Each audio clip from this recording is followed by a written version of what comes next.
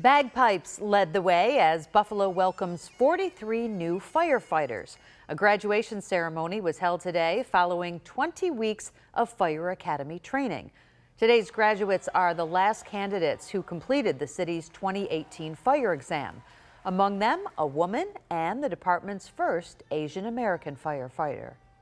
As the first Asian American firefighter, it feels great.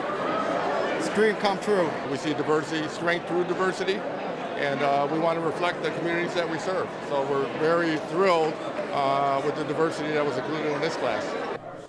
There are now 737 active firefighters in Buffalo, and that number could grow. More than 1,200 people completed the fire exam earlier this month. The first class of recruits will start training next February.